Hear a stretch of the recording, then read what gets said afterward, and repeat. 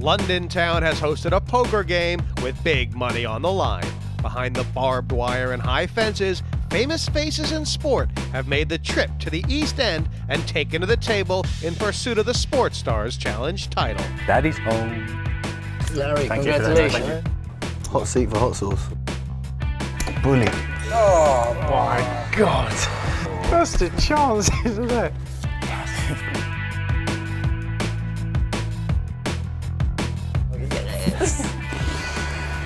Unbelievable. That wasn't a bluff, that was the best. Our heat winners are all back in the den for the final, and this is where the big cash starts coming. Welcome to the final table of the Party Poker Sports Stars Challenge 4. A great mix of famous sporting stars and internet qualifiers have made it through their heats, pocketing £7,000 in the process. Only one can be crowned Sports Star Challenge champion and take that £20,000 first prize. Let's open the doors to the poker den. A French golfer with 2 European Tour victories, he's most famous for coming second in the British Open Championship. This is Jean van de Velde.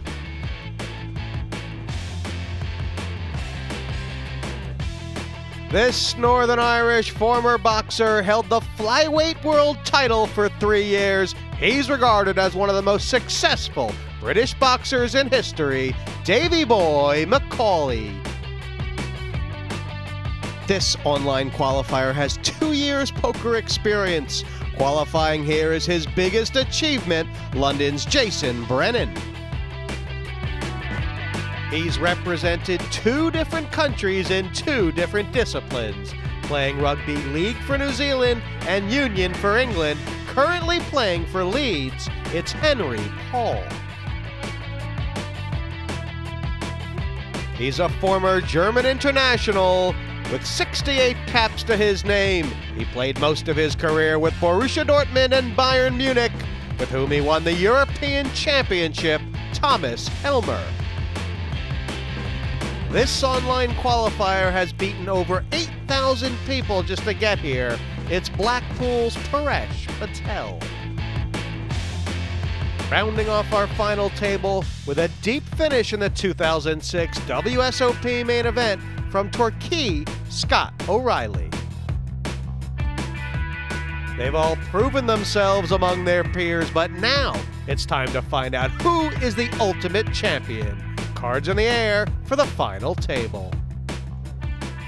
This is where a champion is made, the final table. Each of these guys, Sports Stars legend and qualifiers alike, has won through his heat in 6 different disciplines, and some big names on the table. The green chips worth $25 each, the blue chips worth $50, the red chips worth $100. Each player starting with $2,000 in chips. There's $14,000 in play on the table, but that doesn't exactly reflect the prize money up for grabs here, Nick, which is pretty sturdy. They all, of course, have each been guaranteed £7,000, and there's a further £35,000 up for grabs on this final table. Top 3 spots. A nice little day's work for one of these guys, so good luck to them all. Pass. Pass. Who's the favorite for you here?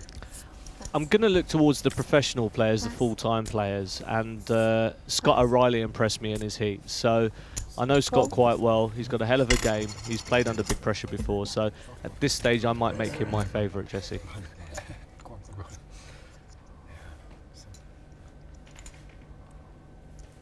This first pot, blind on blind, Van de Velde. And he will, I think, like his position on the table. As you said, O'Reilly to his right. On his left, Dave Mcauley, who, though he played very well, was playing a pretty straight game. And, you know, in this early stage, I think Van de Velde is going to be able to push him off some pots. We'll see.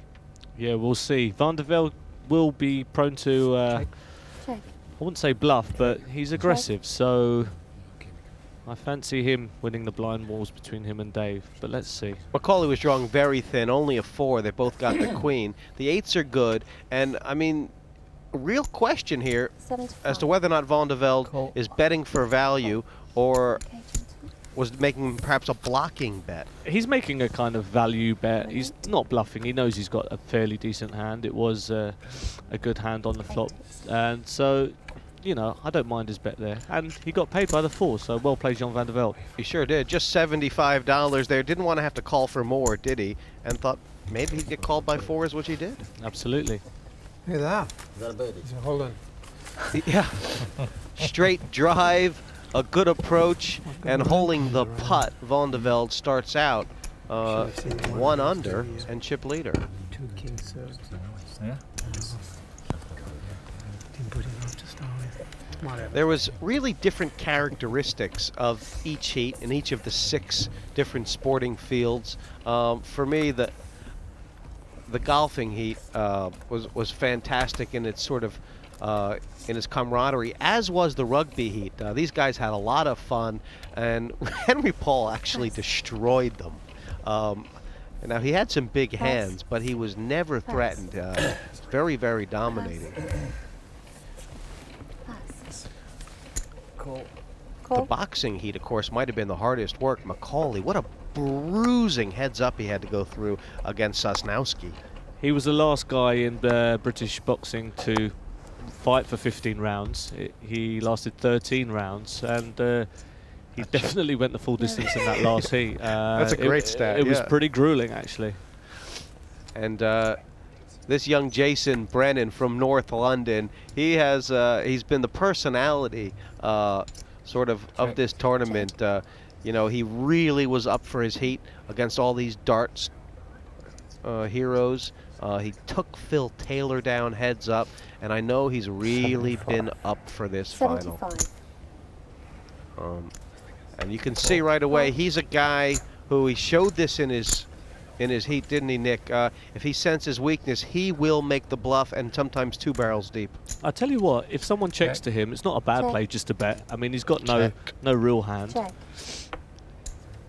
But it's a good check behind. He knows the board hasn't really changed, so it's hard really to get that second barrel through. Check. So that was he would have been willing to make that second barrel on some turns. You think that's a good idea? Some turns, you know, the overcards to the 10, 225. overcards to a 6. 225. Well, he's having another go at it here, and he's made a nice bet size here. 225 into 250. This is kind of the bet size he's going to need to make Davy Boy Mcauley fold a 3. Call.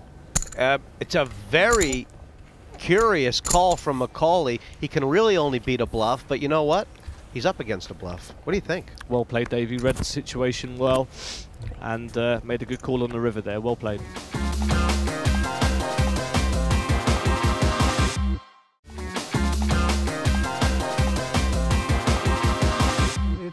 Queen 3. When all these guys sat down in their heats, they didn't have much information on the other players. Now, a lot of them have seen each other play. They've been maybe watching the heats from the green room. Who's the tightest player at the table? Who's the scariest? Raise to 150 total.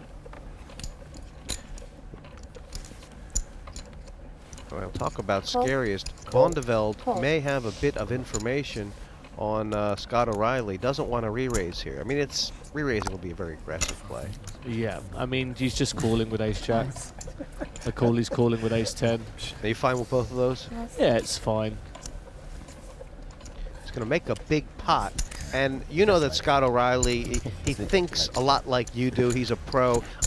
Is he betting a lot of flops he misses here? What would you be? Not out of position. I'm not going to bet lots of flops out of position. And if he does know something about these guys, they don't fold very often. I mean, this is an interesting board.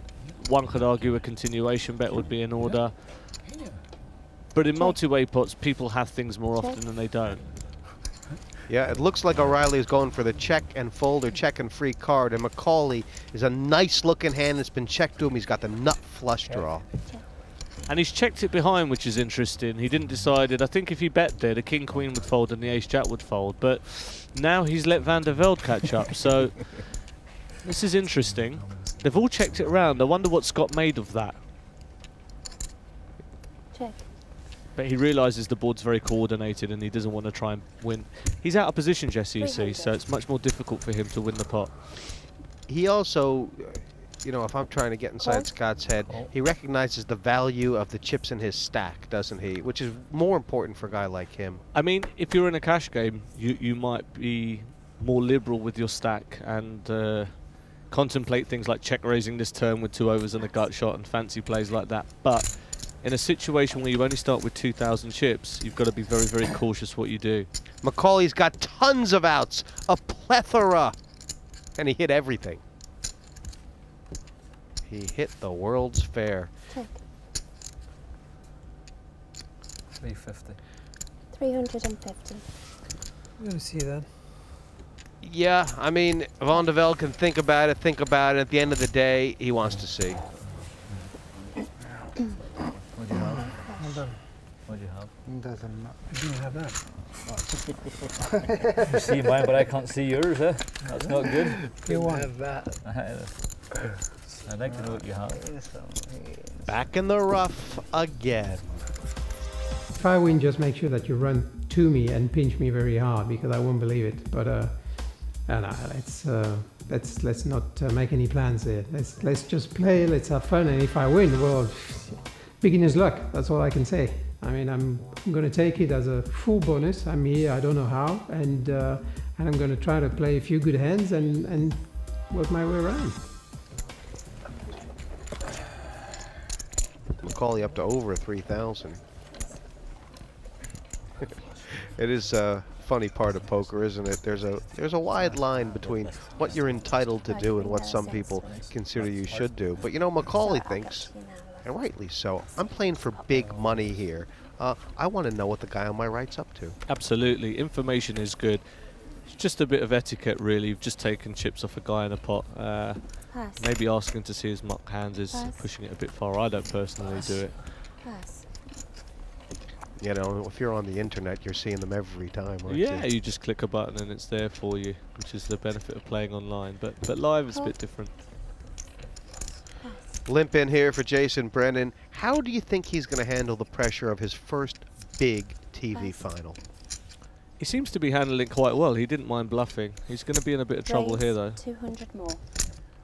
And Paresh Patel has made this a man-size raise. I don't mind this size of raise. He's out of position. He's got aces. He's trying to get some money in the pot.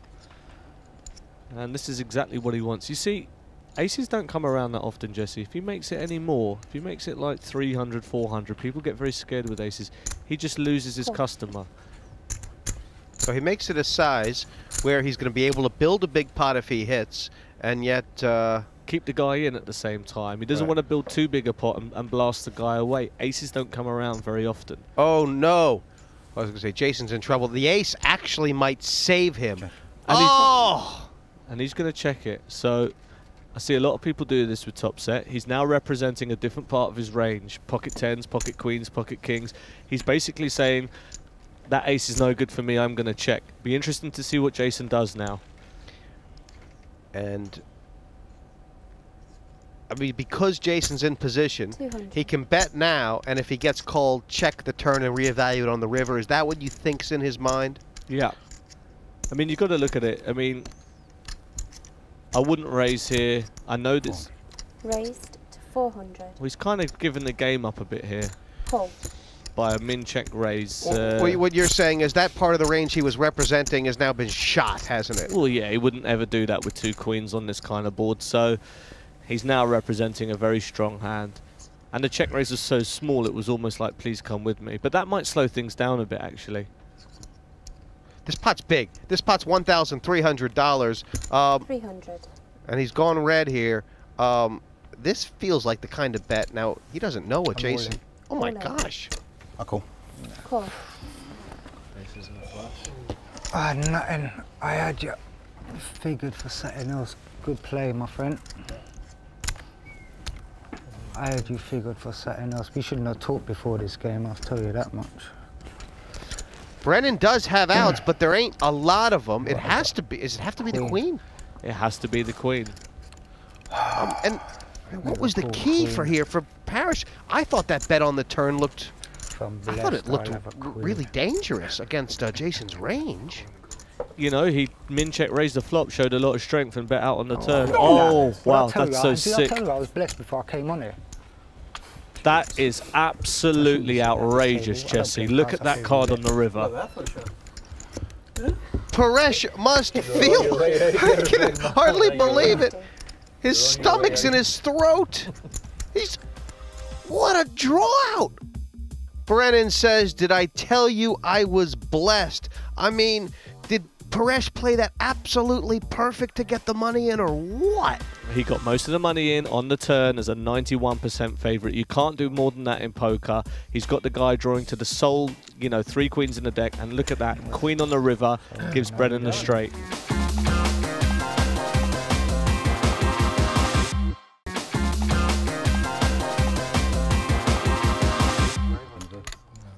Brennan's got a bit of a mouth on him. You know, he can get under people's skin. I think that's set me up for what I know is what's going to happen today. Faith, mate. Faith, focus, poker. And how do you handle that if you're Paresh? I mean, he must be rattled. He must be stunned. Well, I'm far back. If I can win it now, it'd be a miracle. That's the challenge, isn't it? Win it from here. If he can win it from here, we saw Marty Smith win the Poker Million from a very similar stack. I mean, it can be done, Paresh. Keep the faith.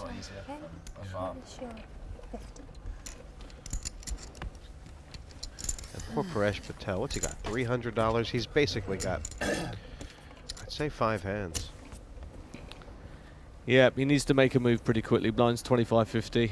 He's only got 300 chips. He's got to do something sooner rather than later. Well, as you said, Nick, we've seen some miraculous comebacks, not only already in this tournament, but in the history of this format. I'm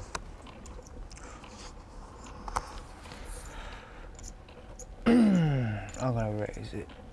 Raise. And, you know, if you give this young man some, oh my lord. 225 total, which is what I'm going to make it. Now, so Henry Paul, he slow played the big pairs a lot in his heat. How should he be thinking about this in reaction to Jason Brennan's?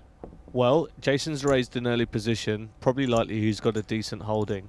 He can do either.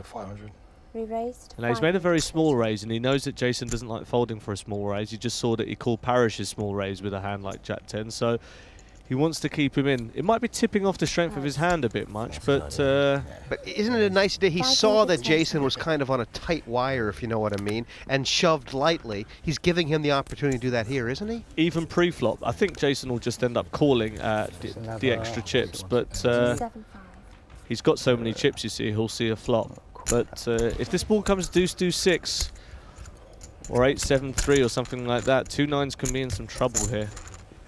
Henry Paul, no easy customer himself. Look at that focus he's got on his. Obviously not a man to be toyed with. And this opens up some really interesting possibilities. Well, it gives the opportunity for Brennan to bluff Paul off kings. I think he's going to check, and I think Henry's going to check as well. Is checking overall the right play? Because you can't, if you bet that ace, you can't get called by a hand that you're beating? You can get called by 2 9s. I mean, it's not the worst situation in the world, but it's a pot control line. You're not going to get money in over 3 streets here, so checking the flop, and then if you get checked to now, betting would be fairly standard here with 2 kings.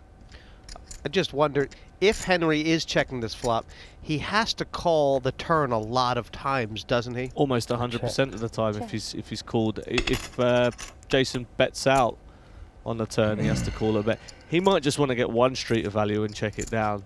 I mean, you talk about pot control, but I'm just thinking this pot is so big in relation to the blinds already that... Oh my gosh. Oh, wow. Now there's 1075 in there.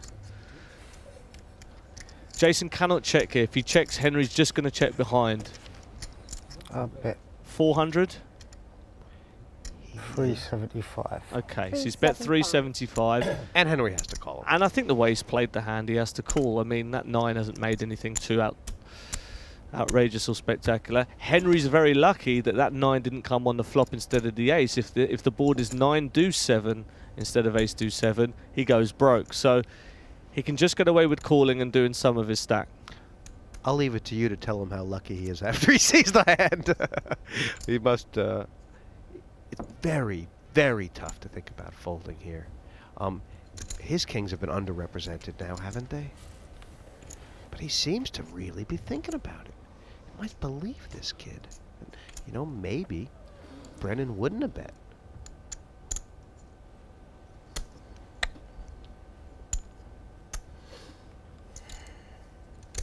He's been living on the river, Jason Brennan, and it's been kind to him so far.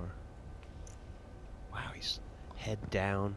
He's hiding, immobile. He wants a call. He knows his hand's good. And if Henry could find a reason to fold this, what would it be? It's very difficult. The reason that he can find to fold is what kind of hands is Paul turning into a bluff here. The way Jason turning into a bluff, the way Henry Paul's played its hand, it looks like an overpair. This is a kind of smallish bet that doesn't get through that often. You're not going to get kings, queens, jacks to fold that often. So what would he be betting?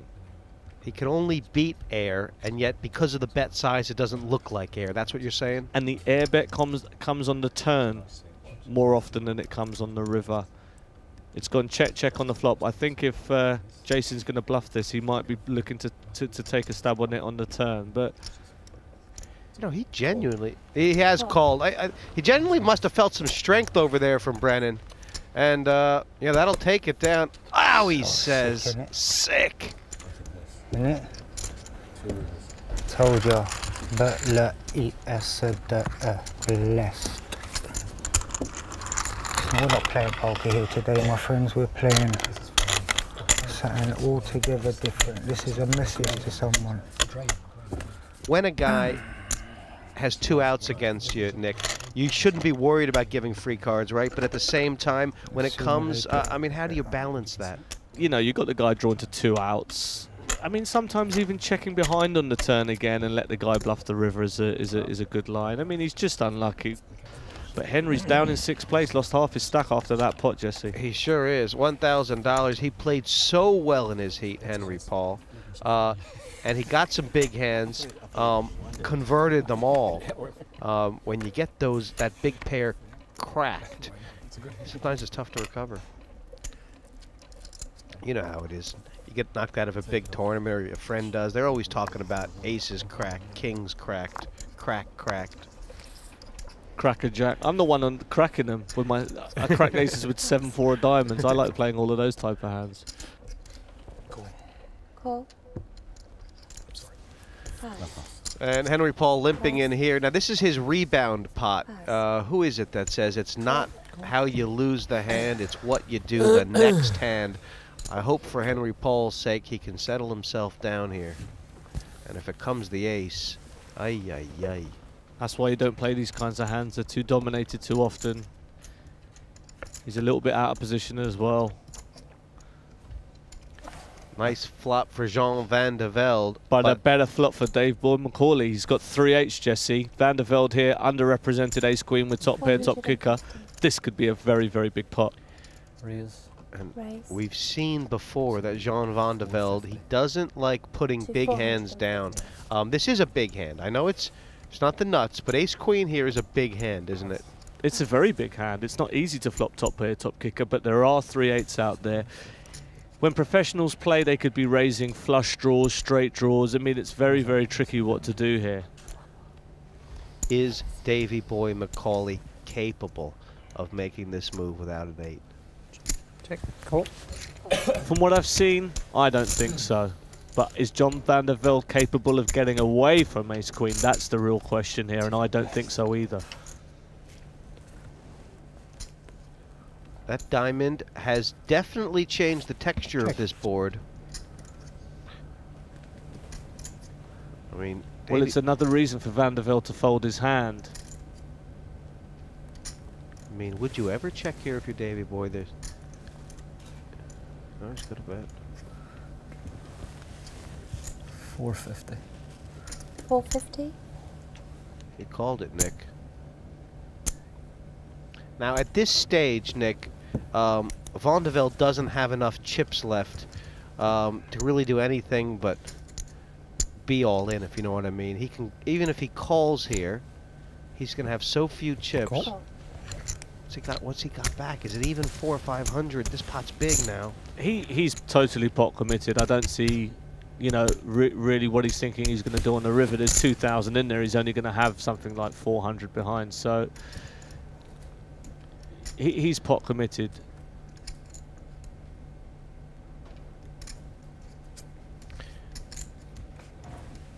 Check. I'll put you all in. Of course you will. I see it. Okay. He wants to see it, and Davy Boy is going to show it to him. 3 8s. And I don't think John van der Velde's realised yet, but he soon will. Played so fantastic in his heat. This people's champion, the French sporting hero. Good luck. Very classy man. Good luck. And see you. Early out. See you, Thomas. Good luck. It was a 6 a.m. tea time. See you. And he's going to the clubhouse, Nick. And look at the spirit of the game. He goes around the table, smiles, shakes everyone's hand. What an absolute gentleman this guy is. And for Davy Boy Mcauley, you know, he really just danced around in the early rounds of his heat. But here at the final table, he's come out swinging. I'm not disappointed. I lost. I was very, very happy with the hit, you know, with the golfers and with my fly. We had a great time. I mean, obviously today was a little different. The vibes was a little bit different around the table, and you know that's where it goes.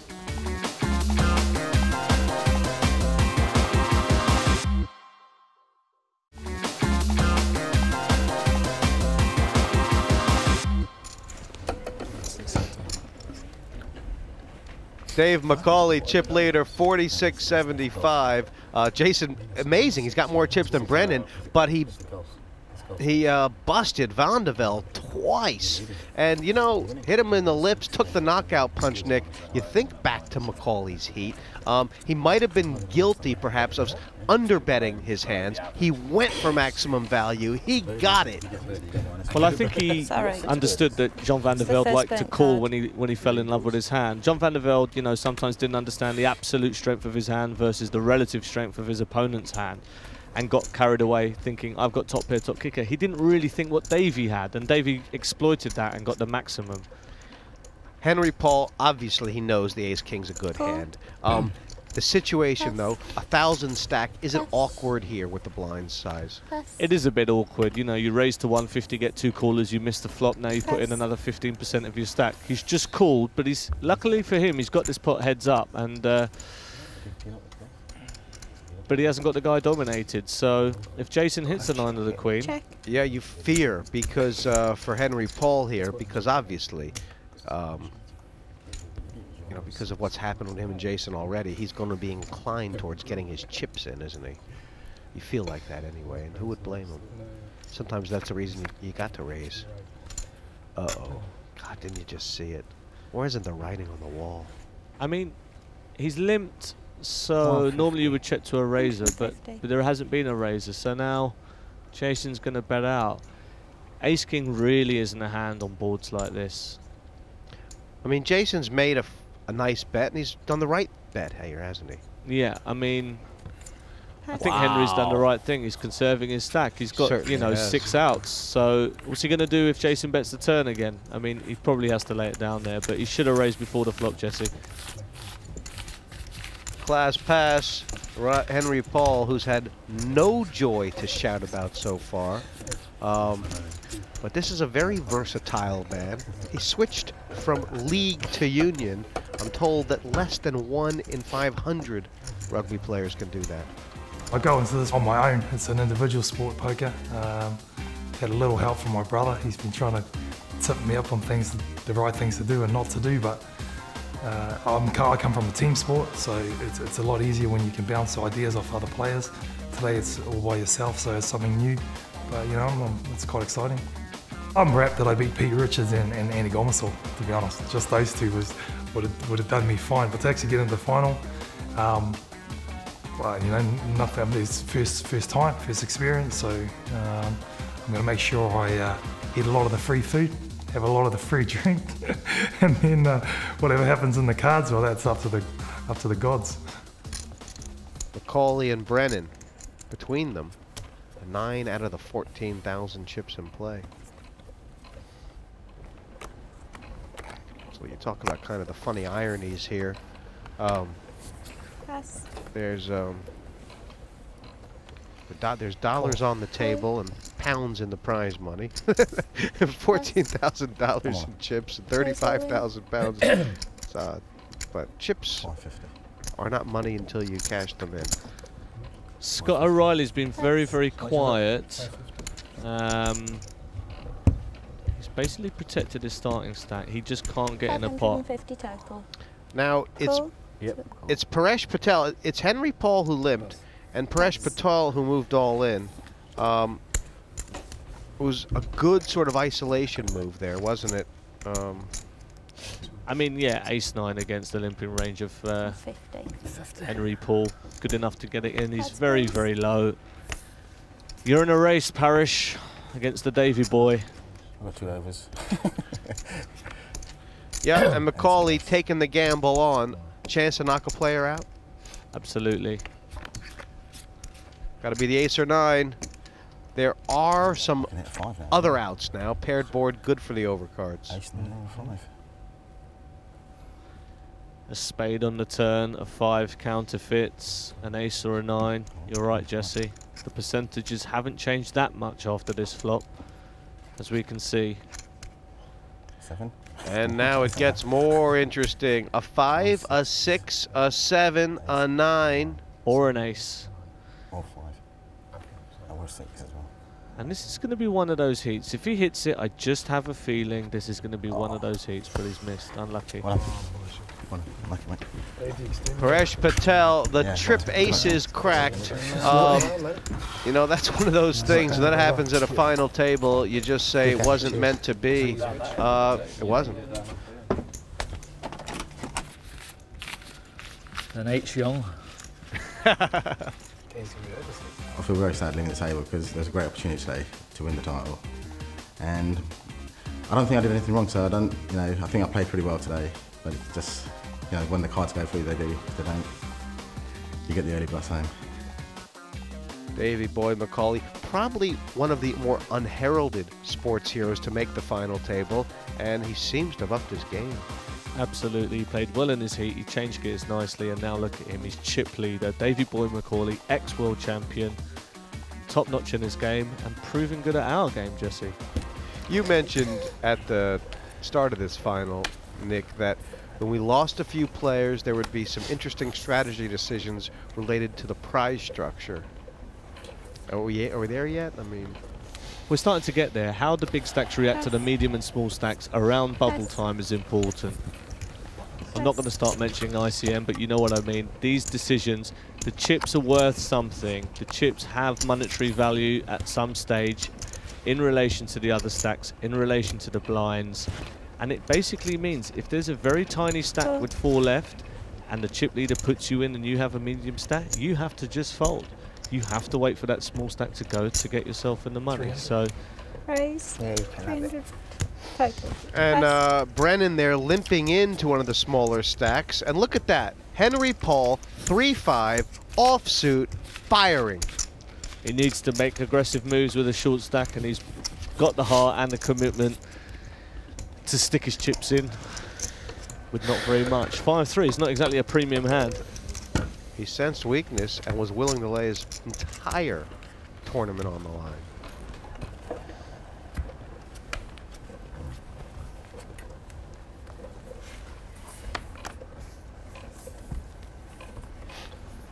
He's smiling. Pass. He's smiling. 5-3. He's biding and smiling. Pass. Button for Brennan. A lot of sort of famous Brennans, mostly in politics.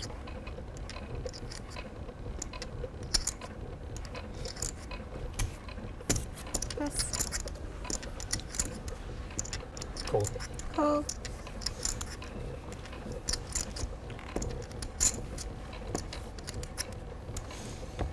Check. Now, I wonder if Henry Paul has a line on Thomas Helmer. we know he has to know he hasn't moved a chip yet. Big reason to have raised pre-flop, but this is even better. And there's going to be some chips moving here, Jesse. Helmer with the top pair, Henry Paul with bottom 2 pair. This could be action. 300. And 300. even though Henry Paul's got a strong hand, you bet out on these coordinated flops, don't you? Because you can get action by drawings. You can get action from drawing hands. You also protect your hand. You also get action from 10s that might not give you action if the turn is like a 8 of clubs. I mean, yep, betting out here is a good long-run plan. Well played, Henry. Let's see what happens. A 10 here with these stack sizes, it's too difficult. You can't really call and then just fold on the turn because that would be pot committing yourself, really. You'd shove if you were Helmer. Yeah, I mean, I wouldn't like it very much. Again, you know, poker's about making the decisions. Folding is a bit bad, calling is a bit bad, and going all in is a bit bad. You just, in a cash game, I would call and see a turn and use my position and weigh things up. But in this format, it's really tough, Jesse. It's interesting that there's a couple of cards, now that he has called, I'm going to say that could have slowed the action down. Helmer actually thinks that it looks like a pretty good card. I mean, if you're Helmer, it looks like a reasonable And we card. know in reality, Jesse, it's a bad card for him. The board really hasn't changed that much. There isn't a straight there now. There isn't a flush there now. We know in reality. All in. Yeah, I mean,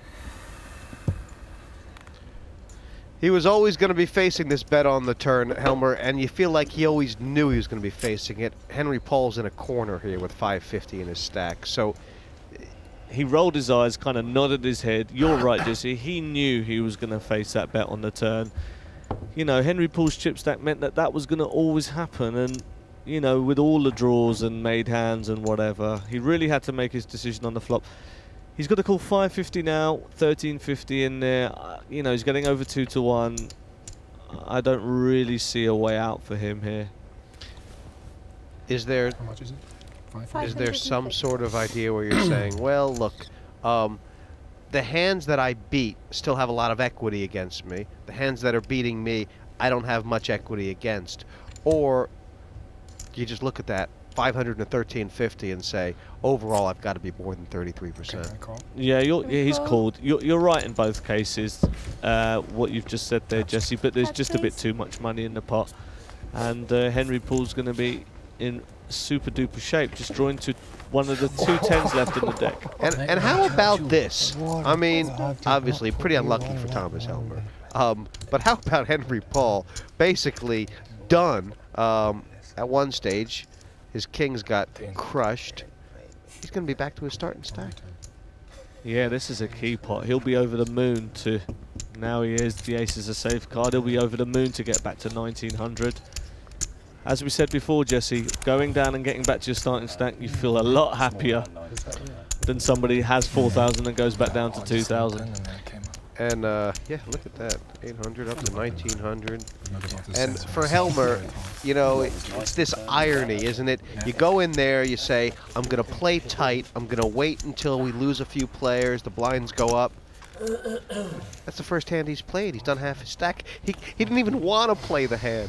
He didn't want to play the hand, but it was a big blind, small blind type situation.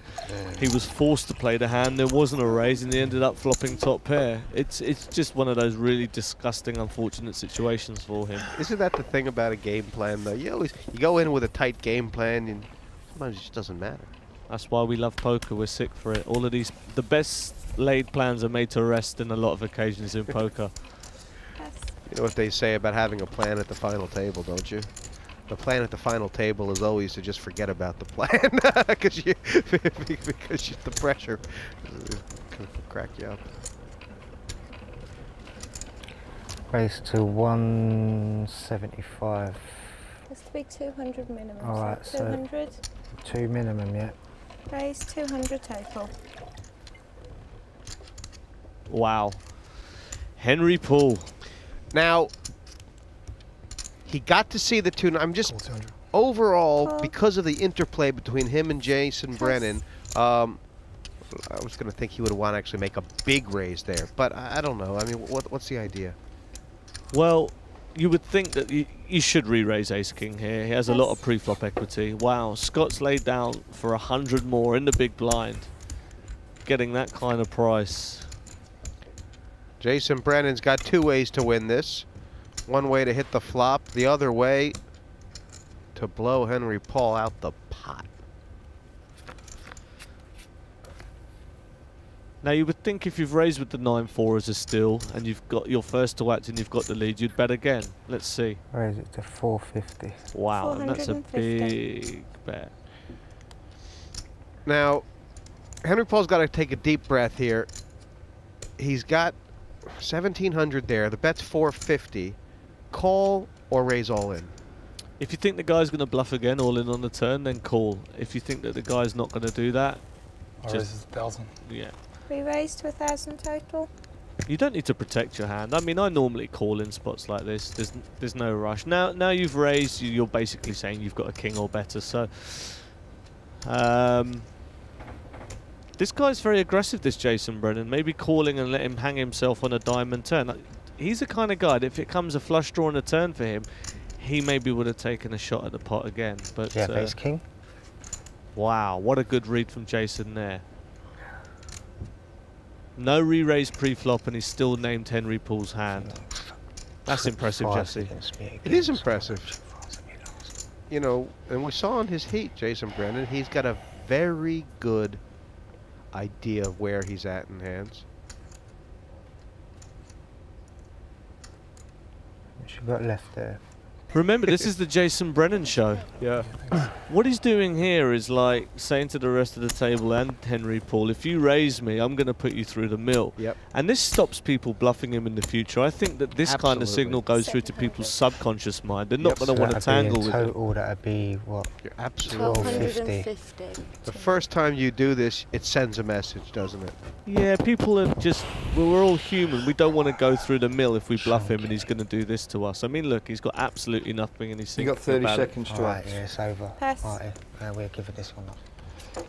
Tournament director Mad Marty Wilson brought the clock in. 30 seconds to act to your hand is dead.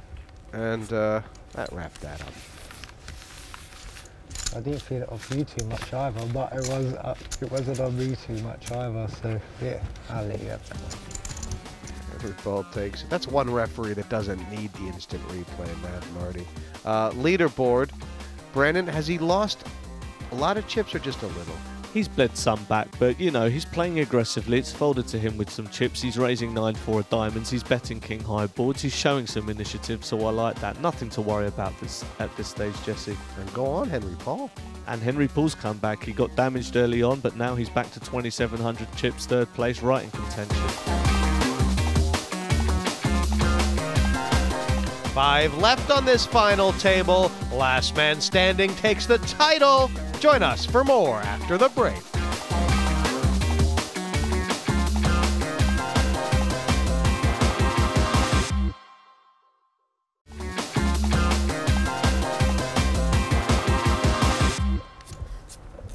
Welcome back to the Party Poker Sports Stars Challenge 4.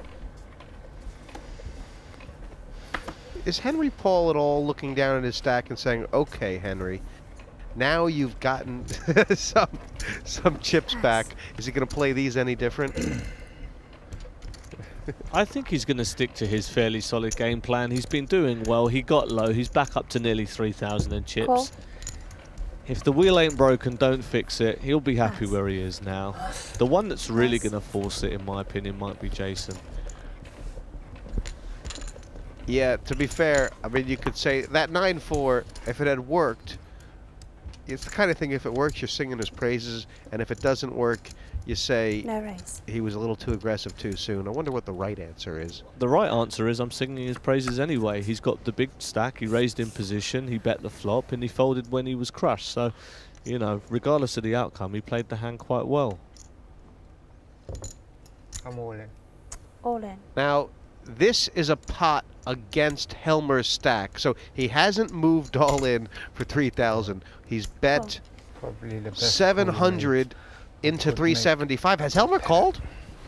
Helmer's called here with ace-5, yeah. Wow. And there is a method for Helmer's call here. he must be putting Brennan on a certain amount of draws that he beats. Is that? Well, there's not that many draws on this board, you know. There's some straight draws around the 6-4, but and he's not really getting pot odds here, is he? No, he moved in for twice the amount of the pot. I mean, in Brennan's mind, in Jason's mind, whatever he bet, if the guy went all in, he was going to call. So he decided just to go all in, which wasn't unreasonable. But I mean, you know, Helmer's cool with the ace-5 here, so 25% of the time he's going to win. That's not one of the cards he needs. A 6 is sort of an extra out here, but yeah. A 6-6. Helmer was even quite lucky to find that the 5 would end up being a winning card, which it is.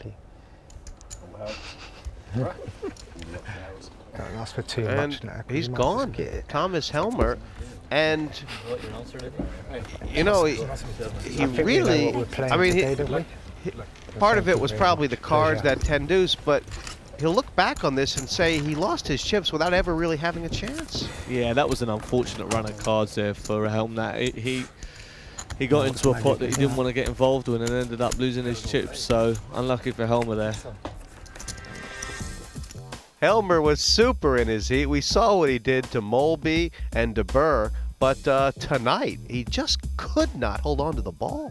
Unfortunately for him, he came in with a nice, tight, solid game plan, looking to maybe make his move later on, but the way the cards fell, he got trapped by his own hand. 5 is my favorite number, so I tried to. I only had a few chips, so it was not very difficult for me to decide to go all in, but it doesn't work today. If you like watching poker, or when you're watching poker, this has to be one of your favorite parts of a tournament, the proverbial bubble. There's 3 prizes here at the final table, Nick. There's 4 guys. There's not enough chairs for prizes. This is the bubble situation. The one who goes out next will get 0. Unfortunately for somebody, that's going to be the case, and the chip leaders should realise that. If I was one of the big stacks now, Dave Mcauley or Jason, I'd be raising Henry Paul and Scott O'Reilly's big blind every single time. And that fold there by Scott O'Reilly, the ace-3, that's an opinionated sort of fold, right? Everyone knows you have to be aggressive when you're on the bubble, but the short stacks can't really be aggressive, can they? They can be aggressive in a different way, but they basically don't want to get themselves in situations where they can go out. This is good for Scott. Scott's the low stack every single time. Henry Paul. Wow. Now, I don't know, did Henry Paul announce his raise size yet? Yeah, he announced raise to 500, and Jason Brennan has re-raised all in. This is a limp re-shove. This is exactly what I'm talking about. Mathematically, 2 4s with Scott Riley on a low stack, he cannot call in this situation. It's just, there's going to be no money for 4th, and maybe Jason knows that. He's like, I'm putting you to the test. This is great, great poker. I love the way he's played this hand. I think that this is the play of the tournament I've seen so far, Jesse. And you can see Henry Paul just, he's squirming a little bit. This is uncomfortable. He knows if he's up against overcards, it's a race. But situationally, bad time for him to take a race on, even though he's getting, you know, this math odds. Yeah, I mean, it's not a clear-cut case of cards like in a cash game. We are on the bubble. We are playing a tournament format. And you know what? Jason has made the move at the moment. The chip leader's out the pot. If this goes wrong, he's still going to have a lot of chips behind. He can put the pressure on Henry Paul. And you know what? Even if the cards do go on their back, it's 50-50. Gotten the chips in first, and you talk about sending messages. How about this message? I mean, he hasn't said anything, but he's saying, I got more chips than you. You're going to have to be careful. Henry Paul knew exactly what was going on in there. Jason made a great play. For me, I'll say it again, that was one of the plays of the tournament so far for me. Who's the daddy? Right now, North London Jason Brennan has done everything but rap an Eminem song.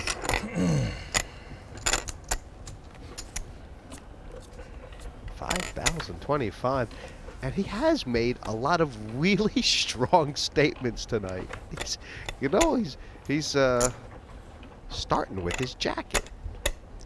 That's one hell of a jacket. That's a £3,000 leather Adidas top. He's probably going to need at least third prize to get out of it on that top. And the baseball cap and the shades.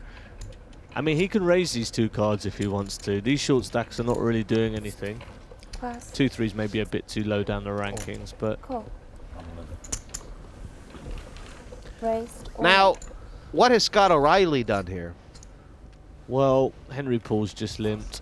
He's moved all in. He's got to get some respect. The guy's hardly played a hand, so Henry Paul quite wisely folding Jack-5 offsuit. But Scott needs the oxygen. He needs to pick up those little bit of chips that's in the middle now. You know, he's up to 17.25. Henry Paul's a clever guy. He's going to pick this up pretty soon. This game has gone to a different place, hasn't it? Yep.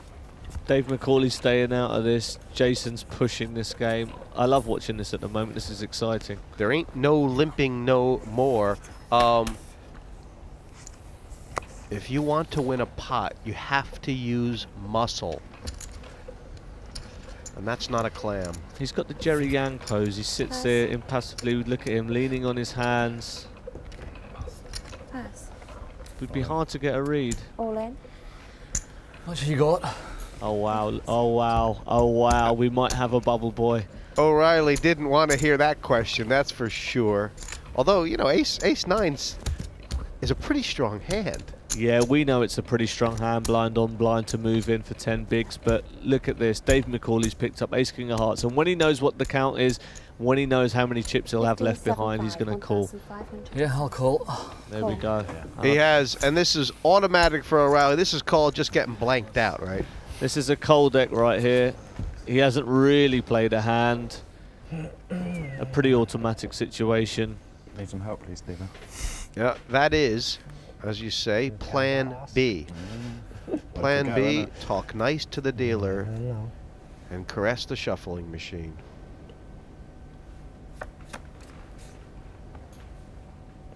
And that just might work. Kind of help I need. The ace and the 9. Well, It's not over yet. He's a massive favourite though. Look at the percentages there, 82-17. Wow.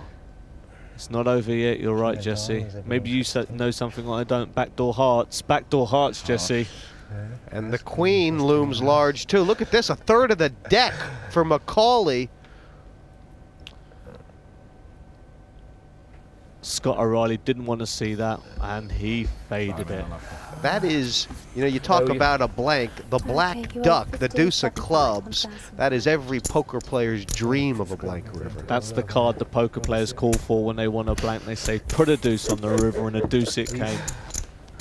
Scott O'Reilly now takes second place. It balances out all the stacks. Anyone can win from here. I was on the final table with one of the GUKPTs, the British Poker Tour, down in Plymouth, and it's quite an experience to sit obviously with the whole cam, and that's very different to what you're used to, but it's a great sort of adrenaline rush. Makes you play very, very differently perhaps. But yeah, and last 6 tables, the World Series main event, and that was a great rush, having like a massive rail just watching you and like cheering on at every big hand and everything. It's not the norm for sitting down and playing poker, to be honest. Generally when I sit down to play, I just take it as poker. It doesn't really matter what the size of the tournament is or how deep in the tournament we are. It's like I've got a certain amount of big blinds, I've got a position at this point and things like that you've got to consider. It's not really the money that matters. It's like just play the best game you can.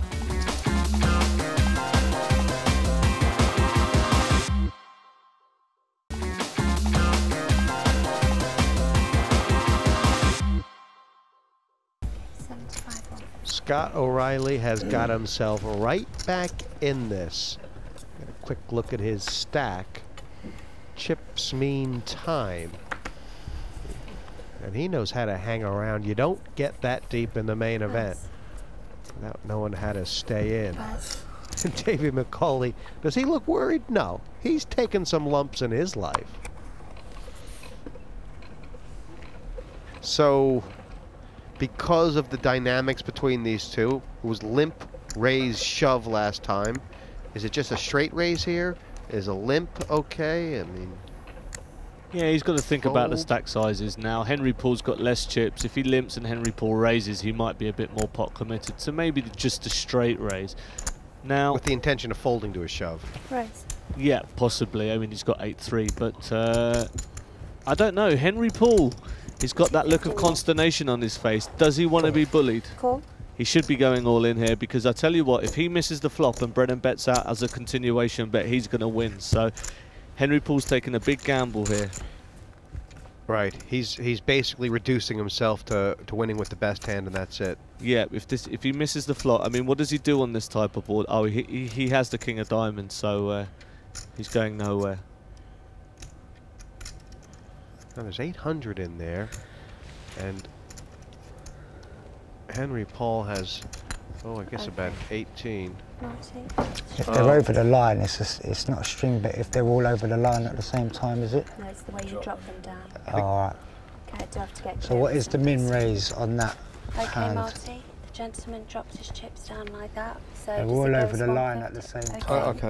Okay. Yeah, in my opinion, it was his intention to raise the 200, so we let the 200 go. Okay. 200. Yeah, I think that's a good decision. That looked like what he was trying to do. You're cool. Cool. Now, from Henry Paul, this is giving a hand. He must think in his mind that, is he thinking that Brennan has something? I mean, this is dangerous, isn't it? Brennan bet very, very small. He bet 200 into 800 there. Now, again, this is another card the board hasn't changed, so it's going to keep 200. It's an amazing sort of bet. If he, I mean, I'm just thinking, if he thinks Henry Paul is drawing, and he's going to try and blow him out on the river? Is that what he's doing? I think he might just, do something wacky on the river if it comes like the, I don't know, 9 of clubs. Wow. And if he does bet big, I mean... He has to bet big, though. I'm just thinking, Henry... I don't know if he's thinking about this, but he has to think to himself, it didn't look like an ace the way he bet. He certainly would have bet bigger with an ace. Ace is full, maybe, but not an ace. I'm calling with the king high a lot of the time here. Let's see what the bet size is from Jason Brennan, though. I mean, talk about the different ways Brennan would have... 800. And that's a much bigger bet. It's been 200, 200, and now it's 800. He's really using his chip stack to put Henry Paul underneath the cosh. And it's a real puzzle here, a real puzzle. I mean, how do you figure out the puzzle? How do you think about if he would have the ace or not? Wow. Has he called? He hasn't called yet. I thought he called. I thought he called! I am indifferent as to whether I think he's going to call. If he can piece this together and look at the bet sizing, now this is the time I might start talking to my man, use the benefit of live poker just to see if I can pick up any other information. I'm an online player, I don't normally do things like that. But you were right, Jesse. Would he have really made these bet sizes along these streets with an ace? I don't know. Maybe with aces full. Yeah, but and maybe with a flush, I don't know. He would have checked a flush. I mean, on the river, 3 deuces out there. Oh, wow. He's folded it! Brennan, I mean, he strung him along, and then he absolutely bamboozled him. You're absolutely right, Jesse. You saw that coming a mile off. These small bets were going to set up a big bet on the river. He made that big bet on the river. It effectively put Henry Paul all in. And you know what? Fair play to him. He showed some commitment and guts there to win the pot. It did. And to make that play, he had to take a line that Henry wasn't calling with an ace, but that Henry was calling with a draw. Then he had to find the guts to pull the trigger on the river, and he couldn't make too big a bet on the turn. That was the key too, wasn't it? And on the flop. If he starts building the pot too big on the flop and the turn, he can't put Henry all in on the river because Henry's all in on the turn. He made small bets to leave a pot-sized bluff bet on the river. Maybe we're not giving this guy enough credit. Maybe this is a guy we should have heard about a bit before, but he's definitely set that play up. Who is the poker player that used to talk? I think it might have been Johnny Chan about, or Stu Unger even, just talking about, you know, I like to to call these bets. You know, I know I could raise them off on the flop, but I want to get more money in on the turn before I bluff the river. You know, it's a very. If you're going to play against opponents that are just going to, you know, normally I would do stuff like that in position, but if you're playing against opponents that you can do that to, and unfortunately Henry's not a professional poker player, then fair play. I would have called a lot of the time with king high. I'm not saying I would have done, but I might have done. Now let's be honest. I mean, that play that Brennan made, that's what you call high variance sort of play. That play is not going to work. A lot of the time as well. If he can convince me that those bet sizing was to manipulate the size of the pot so he could get more money and then shove the river if it was a blank, then I think it's a beautiful play. I mean, credit where credit's due.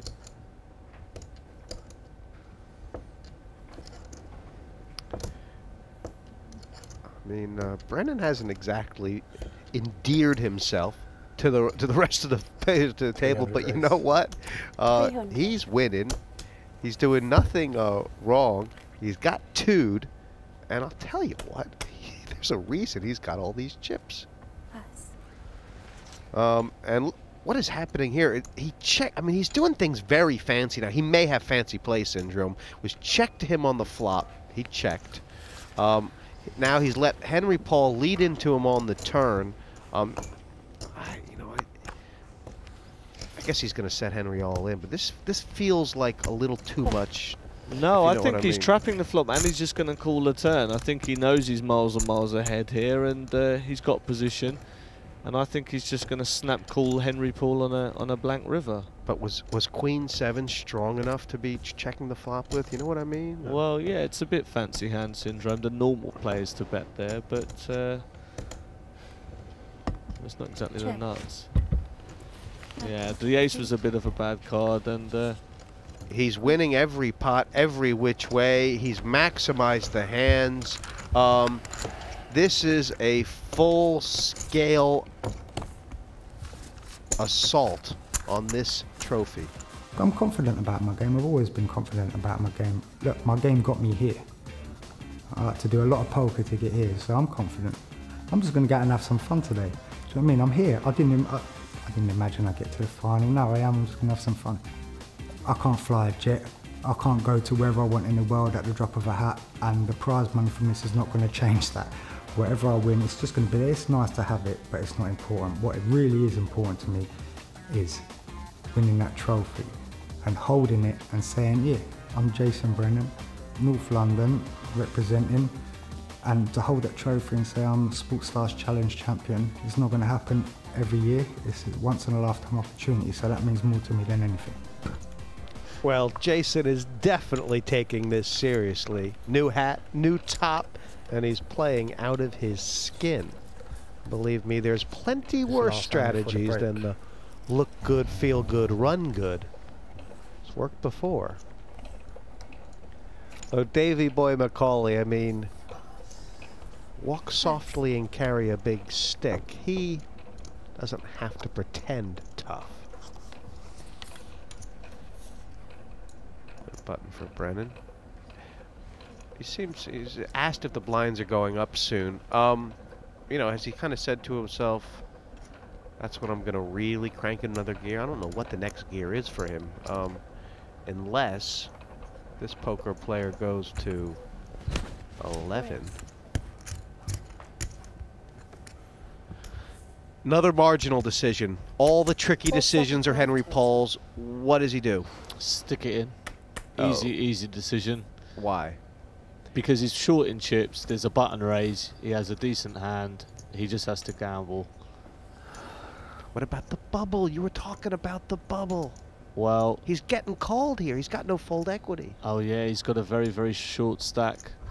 At the end of the day though, he's getting to the point where he is the lowest stack, but he's the one that makes the move. It's the guys that have the medium stacks that don't have to make the move. So you're saying a bigger reason for Scott O'Reilly to fold here than there was for... Yeah, I mean, Henry Paul, if he doesn't do anything, he's just going to blind out. So that can't be the solution. He just has to pick what he thinks is a good spot. Getting the chips in first is obviously more optimal because obviously you don't have to go to showdown.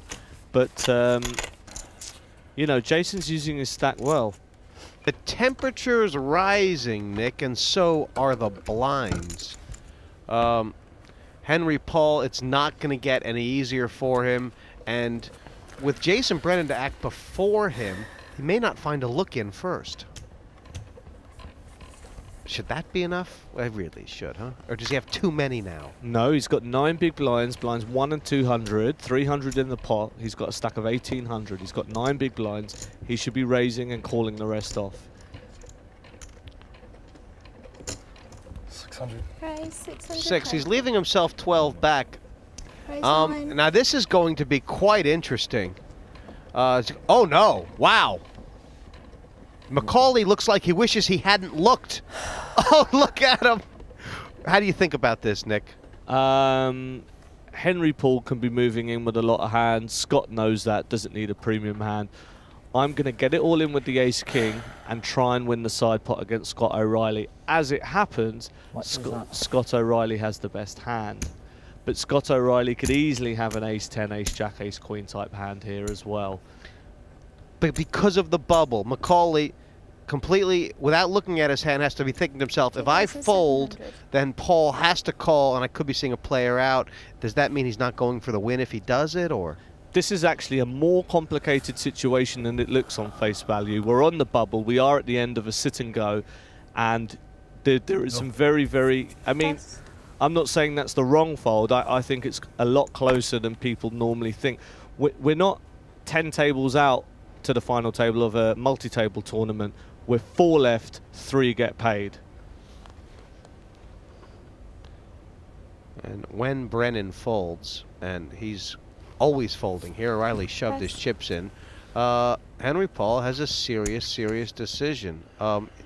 It seemed like, well, maybe it's not a decision at all. He's put too many chips in. He's pot committed to this. He has to now just put the rest of it in. He's getting 3 to 1. Nearly getting the price even against this hand that dominates him. He is getting the price, but Scott O'Reilly plays 2-8s exactly the same. He's got to put Scott on a range of hands. Yeah, he has to call. He has to just shake his head and call. And the really bad news for Henry Paul is that Mcauley folded an ace. It's thin, but there's a win, and he is all in. Needs to pull out a hat trick here. That's not good. The ace, the best card. Very soon the ace might be the only card. And that was Dave Mcauley's ace-king. He would have won a 3-way massive pot all in. He elected to fold. Only 2 aces left in the deck now for Paul. Riviera. Good game. Nice. Henry Paul out in 4th on the bubble. He started to make some all-in moves. Sooner or later, he was going to have to take the race. Didn't get there. It was a tough day at the office for Henry Paul. It really was. I see the rugby boys. They're gonna, the banter's gonna be flowing. They're gonna call me a girl and a bit weak because I didn't go a bit more aggressive. But I didn't get knocked out first. I was still there in the mixer till the end-ish. Yeah, I think I've learned a lot today. So my poker days is could still be there. Fold a big hand. Yeah, but it had nothing going in, like, but it was bigger than 9s. No, nothing going in. No. Ace queen. I like that because that's what you call. That actually is what ace king is. It's nothing. It's no pair. But funny anyway. What do you make of it 3 ways? With the players left now, Brennan chip leader. You know, if Mcauley had won that big pot with the ace-king, I might have gambled with it, Jesse. He could have been up in the chip lead and taken O'Reilly out at the same time, but it's going to be very interesting.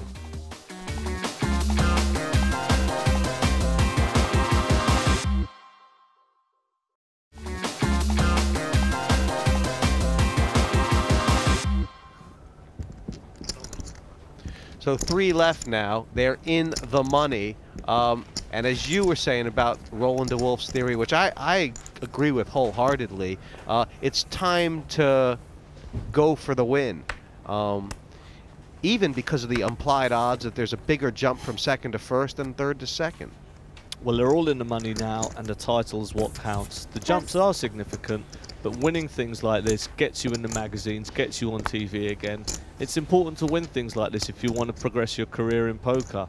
We've got 2 good internet qualifiers, and we've got an ex-world boxing champion, so it's going to be a real tussle to the end. Raise to 600. Raise 600 total. And Brennan is now looking into a stack that can hurt him. Really interesting to see what Scott O'Reilly's intentions are from this point forward. But you know what? Pass.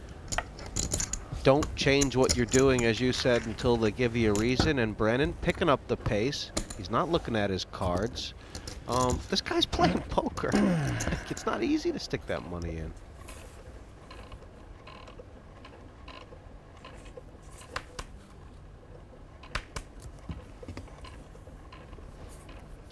Come on, Davey boy. I'll call. You're not going to win this by calling on the button here, Davey. These boys are going to eat you alive. Jason's aggressive. Scott can play. You've got to start taking the lead. Pass. It's Piranha and his little brother in the pond. Or perhaps Piranha and the whale. Check. Jaws. Gold finger without teeth.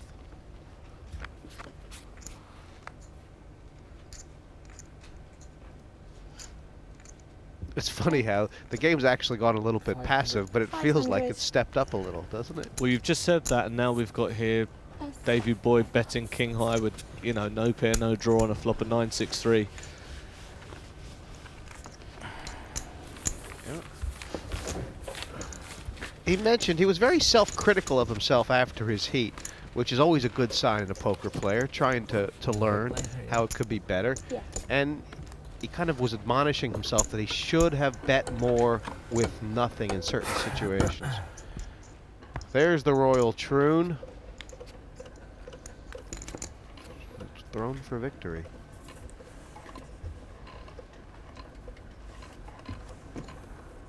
How are the dynamics different between Jason and Scott?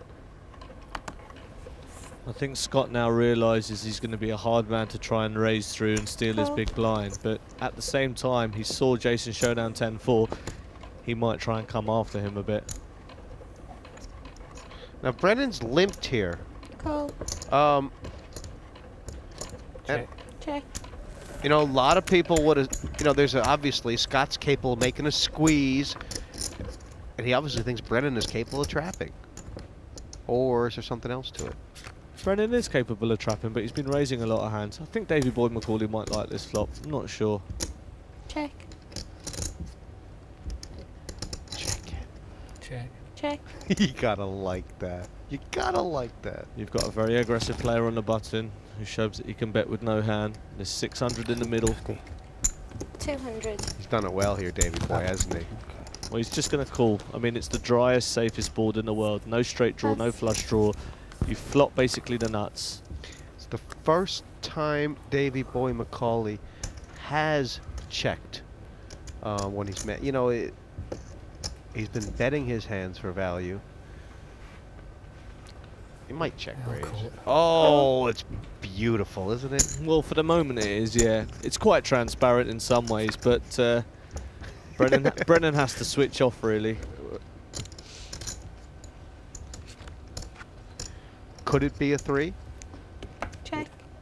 Well, it can be a 3, it can be ace high. There are some hands that can check call here. I think Jason's quite a stubborn guy.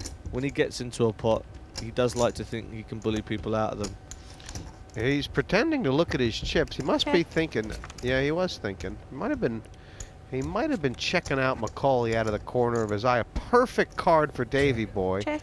Davey Boy's checked again. Now he's going to bet this 10 for value, thinking that Davey Boy Mcaulley's got a 3, and he's going to get check raised here, Jesse. This is highly sophisticated. Call. Call 400. Yeah. Pass, please. 10. He's just called. I actually made a mistake here. I made a big mistake. Nice pot for Mcauley, taking him into second position. Is Brennan going to change his game plan here? I don't think he should change his game plan. He's lost the odd pot here and there. He was up to over 7,000, so maybe he might just want to start playing a bit more cautiously. But the blinds are going to be going up pretty soon, and you know, there can't be any hanging about. Jason Brennan has looked like he's played the best poker tonight, but I think Scott O'Reilly will feel like he's the best poker player.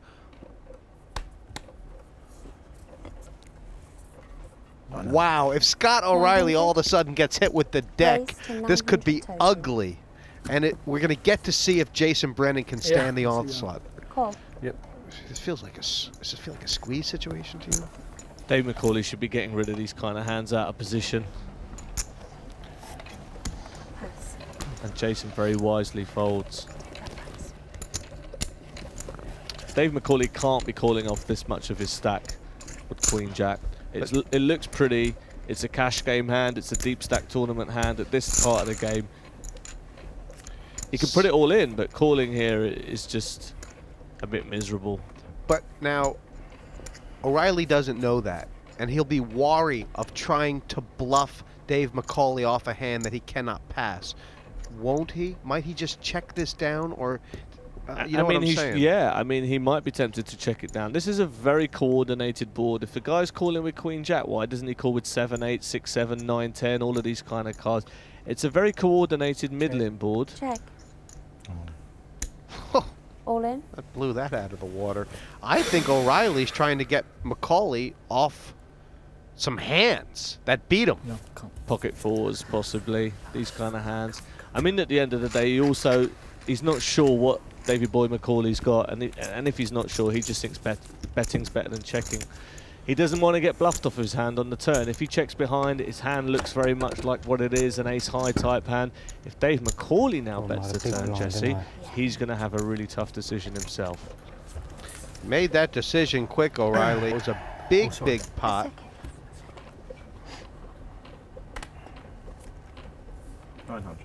Raise to 900 total. 3 times the bet. Scott's actually been very standard with that raise size. I wonder if it's too much. Uh-oh. How beautiful is that? 2 red queens. Someone's raised. He's never folding here, Dave Mcauley. Never folding. Is he going all in? Is there any argument for not going all in? Not really. The standard play here is to go all in. I don't know why he would get fancy and just call and... All in. Yeah, all in. He's done the right thing. Now Scott's going to want to count. Interestingly enough, after the chips are collected, wow. There's information, plenty of information available to Jason Brennan. A raise and a re-raise all in from Davy Boy Mcauley. That was not tough. It's a lot tougher for Scott O'Reilly. Yeah, I mean, Jason didn't really have that much of a decision with 2 6s. If he's got 2 9s, then he's got more of a decision. But going back to Scott O'Reilly, he's going to do the maths here and find out that he's getting basically 2 to 1. When your opponent has 10 big blinds and you raise and they shove, you'll be getting 2 to 1 on the remaining money to call as a rule of thumb. So we can see on the screen 4,000 pot total. Scott O'Reilly's got to call 1,900, pretty much exactly 2 to 1. He only needs 33% equity to make the straight maths call. With King Jack, you've got it a lot of times, don't you? You have something good. The have a pair. Best scenario, worst scenario here for O'Reilly is that if he folds, he's basically got, what has he got, about 47, 4,500. If he calls and loses, he'll be down to about 2,500. Cool. Call. Okay, Not got much. But these things happen. These things happen. The real key to this hand, Jesse, is the fact that Mcauley had exactly 3,000 in chips, laying 2 to 1 for Scott. If he'd had more than that and Scott wasn't getting 2 to 1, he could have made a much stronger argument for folding. Well, Dave Mcauley's all in but leading, bar the king. And keep it off the crossbar, says Mcauley. keep it out the ring altogether. A lot of chips in this pot. A lot of chips in this pot. Clubs don't matter. Just the 3 cowboys in the army.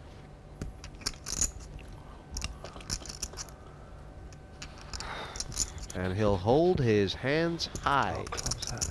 Dave Mcauley, the double up.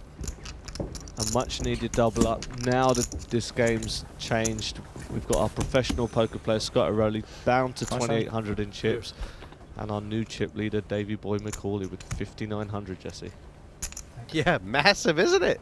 And you know what? Davey Mcauley, this is how he can win. This is how he's going to win. Experience. It's all going right.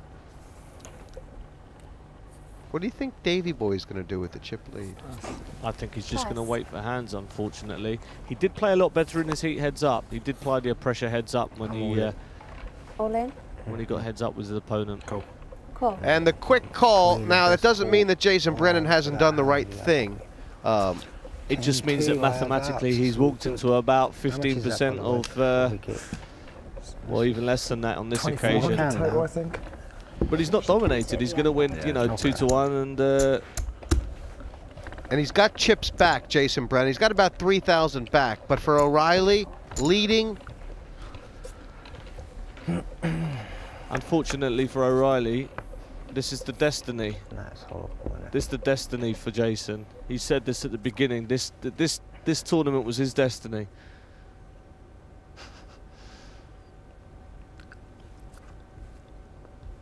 It's just 6 out to the river.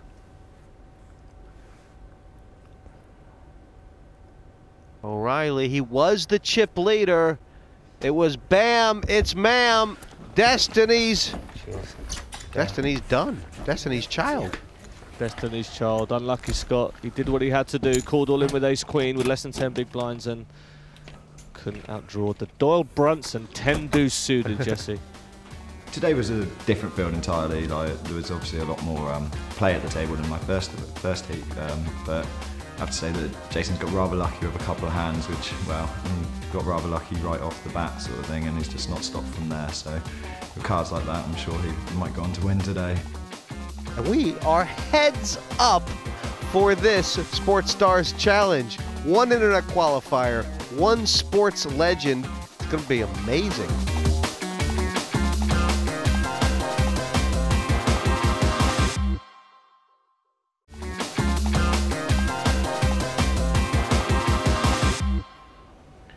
This tournament has brought together a mix of sporting legends and internet qualifiers. And how perfect is this? The final 2 is 1 of each.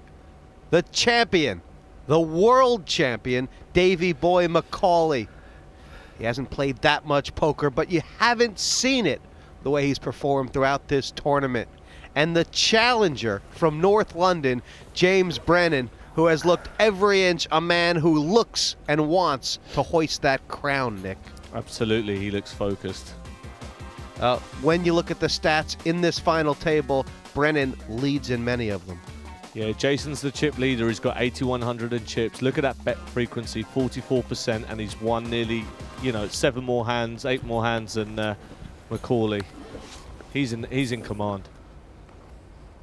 Lines 2 and 400. And from Davey Boy's point of view, what is his best 800 total strategy? Is it to make the pots big and gamble? Is it to keep the patience up and hope to hit a big flop? I think it's to gamble. I mean, I think if he's got like an edge, a small edge, he should just go and run with it.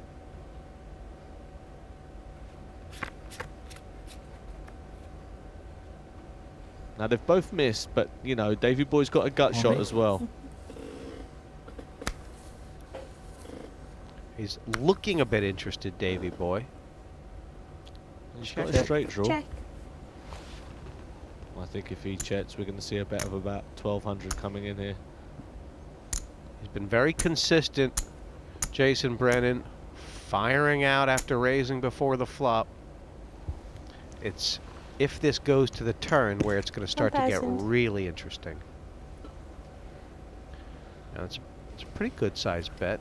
Is it too small? He's gotten a call. This pot's big. This pot's huge. I would have preferred to have seen an all-in from Davy Boy Mcauley there.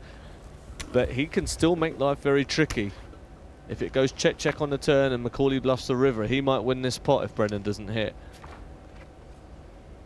That's a club. Check. It's a nut flush draw.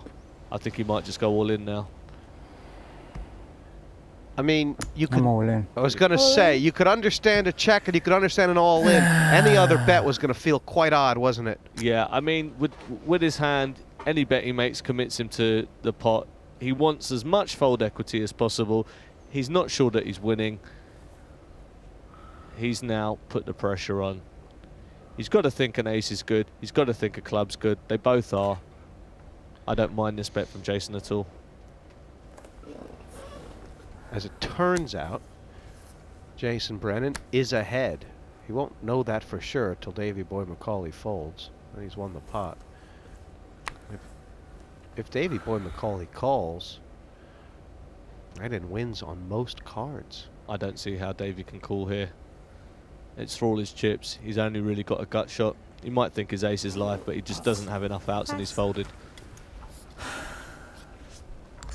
First big pot of the heads up goes the way of Jason Brennan. It's gone the way of aggression. And now, where it was fairly level, he is nearly at 10k. He's got over a 2-to-1 chip lead. 200, please. Davy Boy fighting from behind.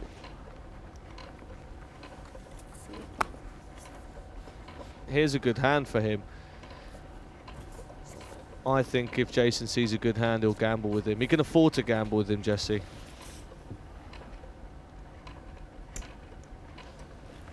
Looks like he's considering the raise. I'd like to see him do it. 800. Raise. It's a min raise. And Brennan 800.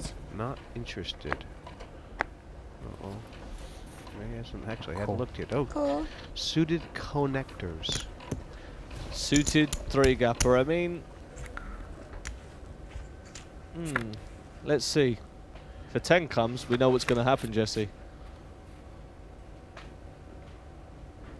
Be interesting to see if Jason Brennan thinks he can find some ways to win this with the worst hand. Check. I mean, All in. oh, lovely stuff. Really, really lovely stuff. Well, it's not a bad flop for ace 10. Any bet again commits him. 5-5-3.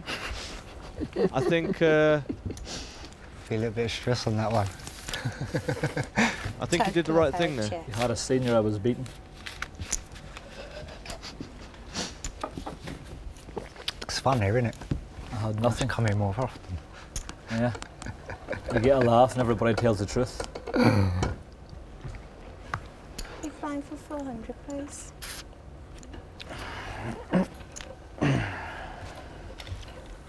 Button in the small blind. The young upstart from North London. This is a raising hand. They've been raising it to 800. Small raises because the stack sizes are quite small. So we'll see another 800 raise here. Raise. To 1,000 total. Oh, he's made it to 800 6 to more. me. 6 more. If he can pull the trigger here. Now, it's not the he called with the ace-5 last time. I mean, which makes me think he's going to call with this again. He's not going to fold it. He knows an ace heads up's pretty strong, but you know it doesn't play that well out of position in a raise pot, and I'd rather see him just take his chances and go all in. He's probably the weaker player of the two heads up, and that means he should gamble a bit more. Cool. What's he going to do when he misses, Jesse? he's going to pray.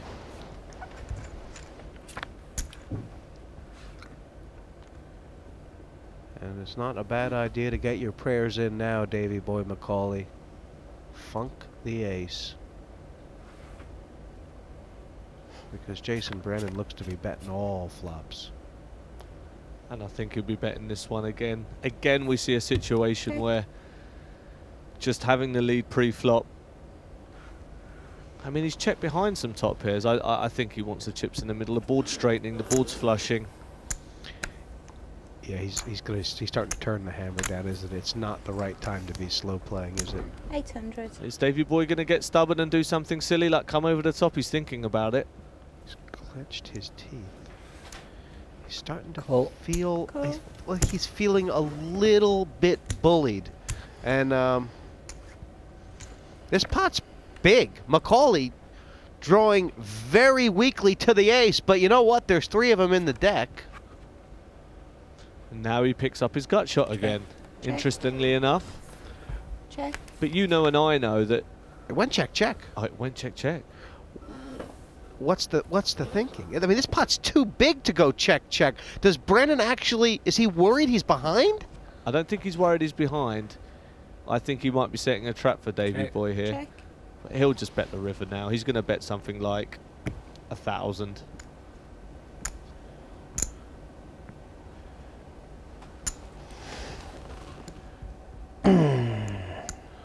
What is he trying to get called with? That 9 made a straight.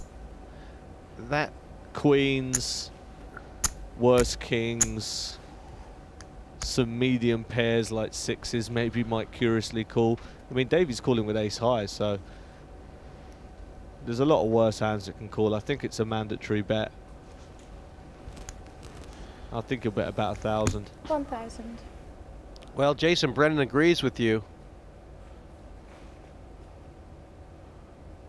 Tell you what, he's not really sure. He's wasn't really sure, was he, Jason Brennan? And when this hand gets turned over, and Davy Boy calls and mucks very quickly. I think he's a bit disgusted with that call.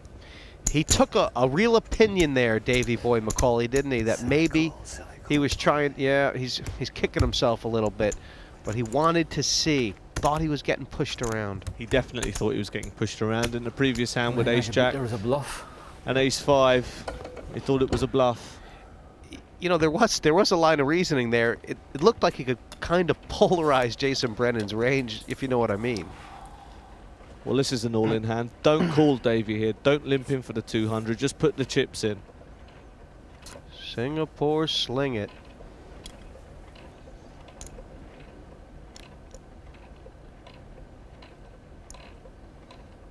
$800. Raise to 800 total. Ironically, I'm all in. Oh. 3 raise all in. Seen. And a call. And a call, and we've got a double up potential for Davy Boy Mcauley, although he is behind. And a chance for Jason Brennan to take the title. A 60-40 shot, the odds are here. Jason Brennan has a chance to win it. He made the right play with the ace-3. Davy made the right play with the king-10 of clubs. No it's pressure. in the lap of the poker gods now, Jesse. He's smiling, but you don't want to celebrate too early. There's still 6 outs. There's a backdoor draw. Though that ace looms large. It's been a dream for Jason Brennan since he won this seat on the internet. To get to this river card. 2 diamonds would be nice. And take it all. Yeah. And he's done it. And he's done it. Well done. Thanks, Dave. It's been a pleasure. You too. And, Cheers. you know, this was a high-quality final table, Nik Persaud. And the best man won. He came through his first heat, and now he's won the final. Well done, Jason Brennan. And a very, very worthy runner-up, Davy Boy Mcauley. Fantastic tournament. Great result. And the money to the man. That last hand, pretty nice heads-up cards for both players, Nick. The stacks were short enough that they had to go in pre-flop. And they went in, and it just bricked off. That's what you want to see when you play ace-3 versus king-10. You're not that far ahead, and that was a beautiful flop, turn, and river. And Jason's our champion. At all stages, he seemed a man with a plan, and now he's our champion. Jason Brennan, congratulations. Thank you. Tell me how much this means to you. It means everything to me. I never thought I'd ever be sitting at this table. Not only have I got here and had such a great week with all these sports stars, it's been amazing. It's been an amazing experience, but to sit here and to be able to call myself Sports Stars Challenge champion and hold that trophy, I could only dream that. I did dream it, and I made it happen with my, I don't know, it just, no matter what I went in with, I knew I was going to hit it. Davey Mcauley, commiserations, but you showed through every stage of this tournament you had stamina and patience, and you really fought there. Yeah, this is only my second time playing Texas Hold'em. The first time was, I think, 2 years ago here, and I got put out in the first round, and I got put out in the final in this instance also. But I lost my first 2 world title fights, and I won the world title on my 3rd attempt. So I think maybe next year, next year will be my year. And hopefully I'll be back, and next year I'll be stronger and better than what I was this year. It was a great performance, Davey. Now, Jason, 20,000 pounds. Other winners have used this as a springboard. You seem to have got the talent. Are you excited about the future? I don't know what the future holds. I never look too far ahead of myself. I just come, play, see what happens.